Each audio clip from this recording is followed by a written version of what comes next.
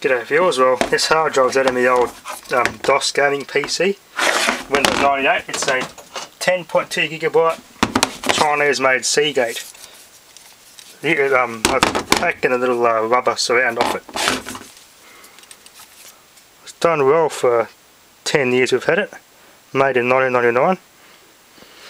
I have got an 8 gigabyte hard drive in that machine now, a Mac store, which I got from my neighbour's computer. I had this one here along with that hard drive and had two going, and I had one as a backup so I could just put heaps of DOS games and stuff on it and just keep the system free. But unfortunately this just locked the computer up completely. Sure enough, I reset it and it said this hard drive could not be detected. I was using a hard drive docking station. It's just completely dead. Nothing. Plug it in, nothing happens.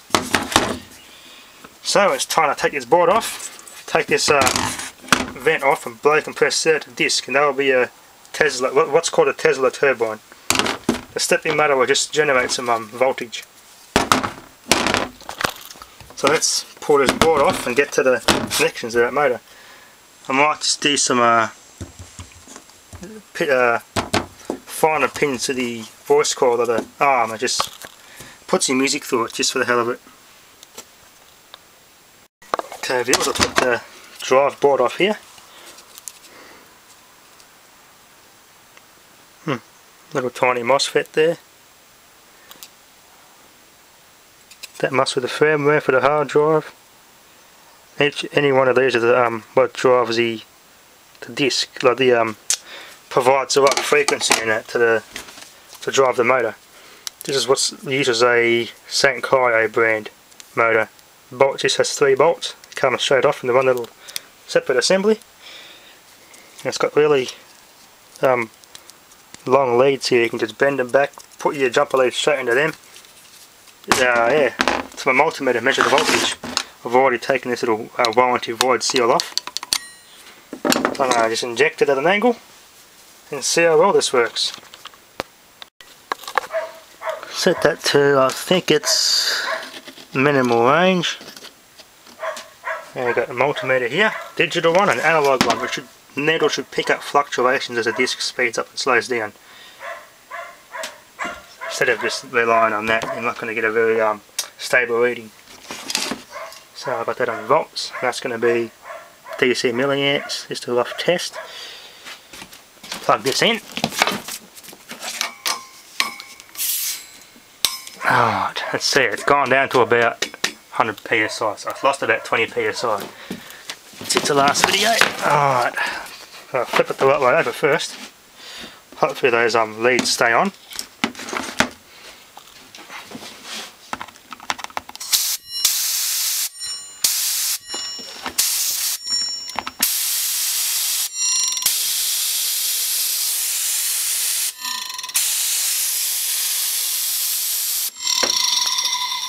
Ooh, it doesn't sound too healthy. Heads sound like they're scraping on the disc. Alright, I mightn't have the right combination of pins. Might try swapping 2 of the pins over. Without shorting them out, that's probably why it's not working. Bend them back. There you go. They're probably shortening out, that's why it's not spinning fast enough. Right, let's try it now.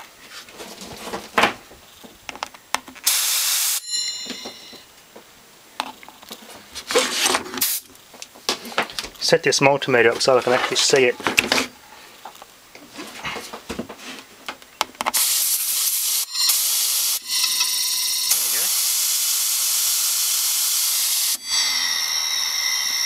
Cool. That doesn't sound too healthy at all. Now, I have pulled this apart before and I put a big scratch to the disc just because I was bored and out of pure frustration. I have got a backup of the hard drive anyway. That's part of the reason why it sounds so angry.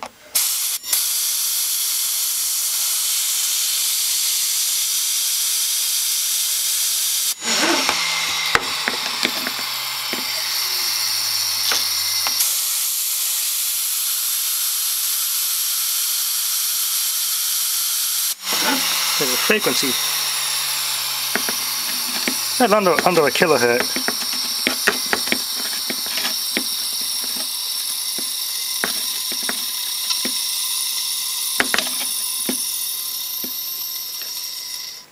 bit smoother running. Alright, let's try voltage. AC. So there's no diodes in this motor.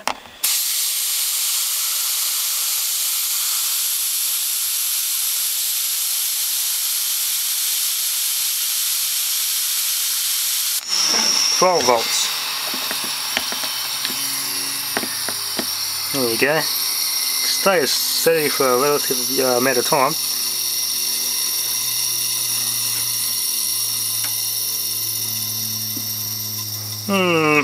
Well, it won't be that much current, but we'll see what I can power with that.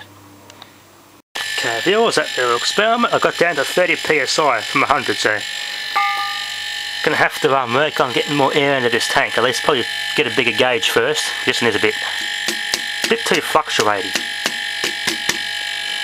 Higher pressure rated gauge, higher pressure rated regulator, but that's something I don't have.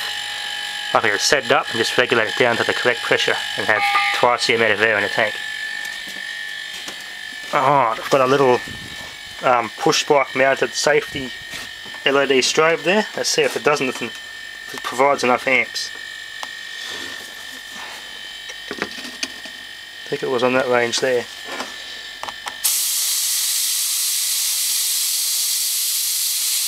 Turn it on, press that button.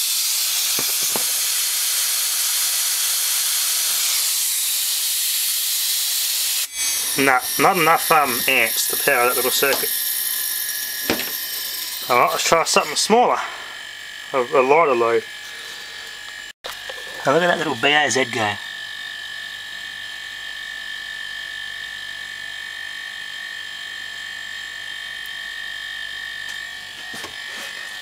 Pulling about 2 amps there. Both compressors going at once. Yeah. Let's see if this little high frequency driver horn type speaker picks up the slightest what do you call it, the ripple that this generates, like the hum.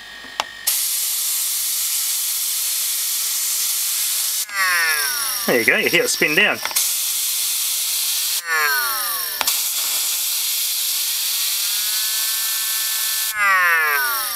There you go, and get some sound out of it. Sweet.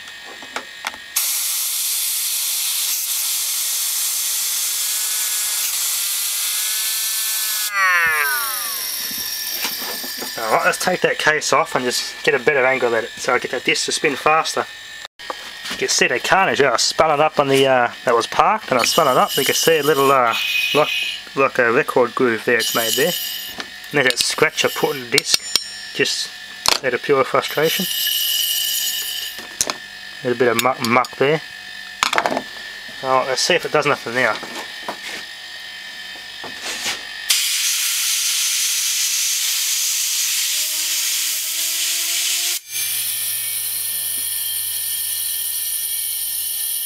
Okay, my wires must have come disconnected because that's not even making a noise now. Let's try again. The wires reconnected, the meters are moved.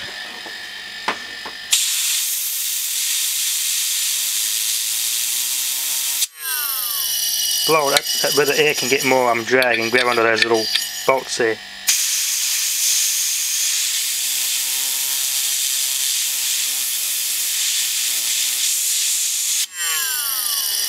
There you go, you can listen to the noise it generates.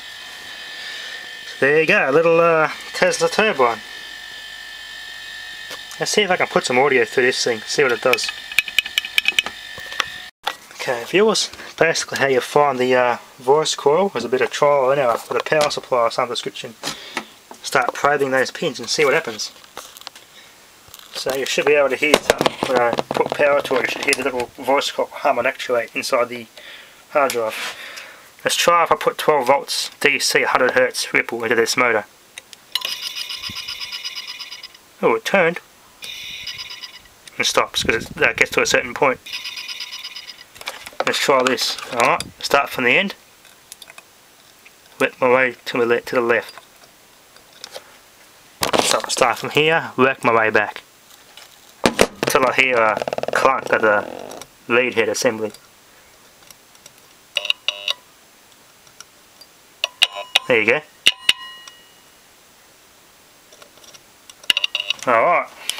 I've already marked it before, and that's how you basically find the actuator, voice coil at the head there, the arm.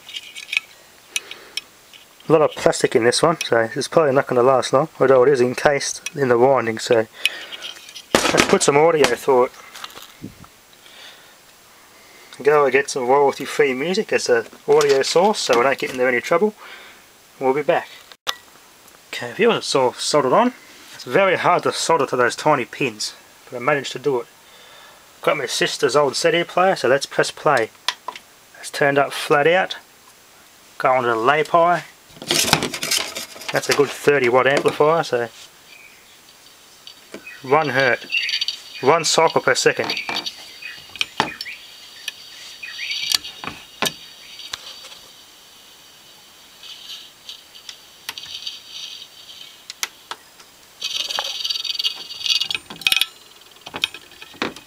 Yeah, the magnet. Gotta take that little brake off so it doesn't stick. Keeps parking. I disable that little park and turn that down. Take that little magnet off and that parks it when the hard drive's turned off. And that's stopping it from moving, so we'll pull that off. And let's try again. Turn the parking magnets off. Let's try again. Turn it all the way up. Bit of a noise there. For the power supply, I'm assuming. That's 4-wave rectified 100 Hz DC. There you go. Track 1.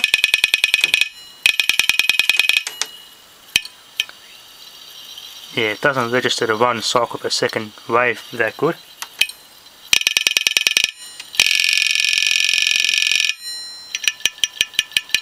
That's other than that, probably about 10 Hz.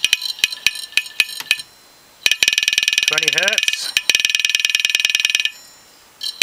That's probably at least 30 Hz there.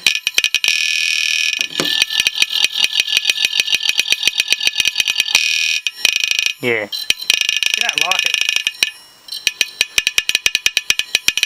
Bouncing against its stoppers. There you go. Bump the CD player. Make a good subwoofer.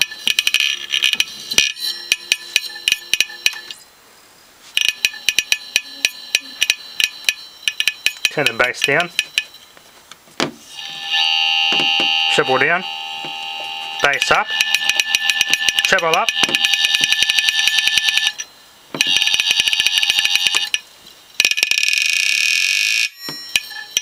Got some high frequency stuff here somewhere. There you go. There's some distortion there.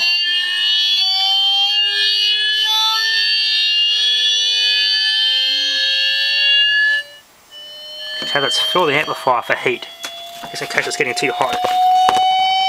Getting loud now. That's barely even warm. Next track.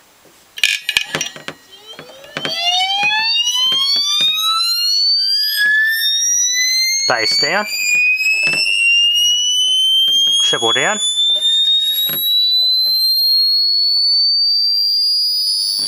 Not even warm, that voice coil.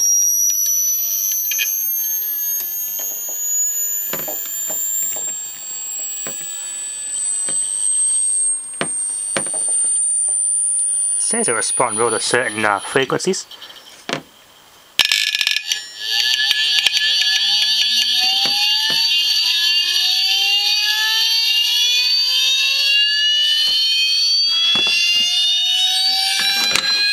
There you go. Sounds like with a cover on. That's one loud hard drive.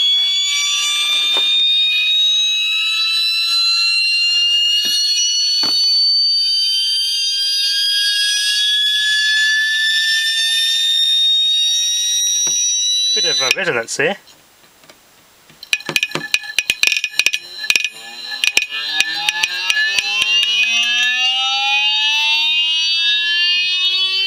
Yeah, it's moving a tiny bit, using a bit of power there.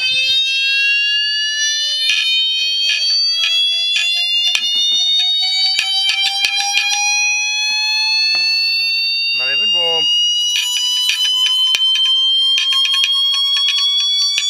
Different positions, it changes note a bit. Turn it down. pretty much base at the start of each because it starts off low, it gets higher as a track plays the frequency.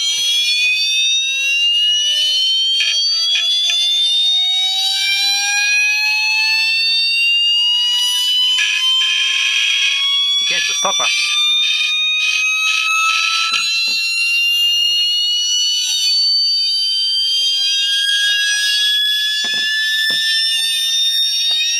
Yeah, not even warm either. Really bassy one, this one.